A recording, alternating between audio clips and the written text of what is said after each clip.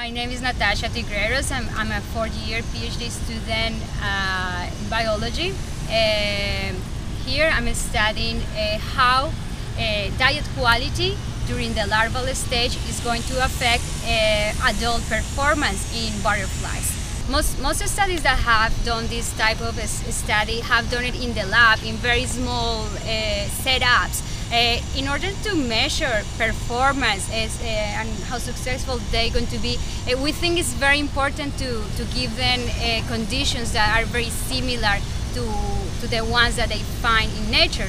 Here they will be able to perform rejection behaviors and courtships that they wouldn't be able to do if we put them in smaller cages. We keep about more than 100 butterflies in total here. Like people say, you are what you eat. We believe that butterflies